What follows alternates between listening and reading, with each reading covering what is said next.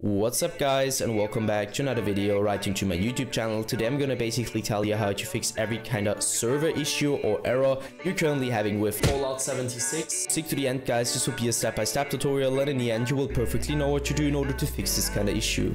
Before we start right into the video, I just want to let you guys know that I would really appreciate it if you would just leave a like, a comment or a subscription right into my YouTube channel. It would really make my day and help me out as a little YouTuber as I am. Especially subscribing would be such a big support for me guys. You would support my work here on YouTube a little bit, and I'm gonna really be thankful for that, and I'm gonna thank you for that. So anyways, I would just say let's get right started. So the first step I would recommend doing for everybody is gonna be to hit your Windows and your R key. So this tab will pop up, and I want you to type in CMD as I already did and hit OK or enter, whatever. And now you're gonna type in what I'm gonna type in. So ipconfig /flush DNS and hit enter. Once it is successfully flushed, as you can see, you should be able to end this task again.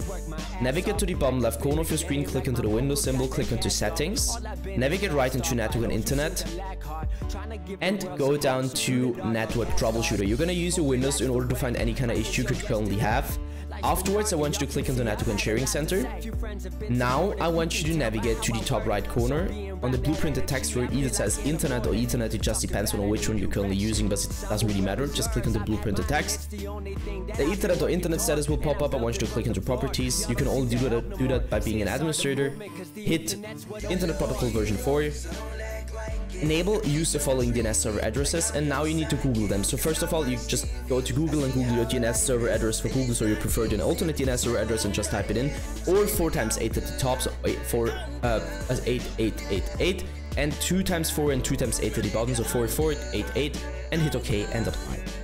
This will probably fix your issue. Yeah guys, that's it for the video. I hope that I could actually help you out of this one. If it was like that, just leave a like, a comment or a subscription. I'm gonna really be thankful for that, and I'm gonna thank you for that. So anyways, I would just say have a nice day. See you at the next one.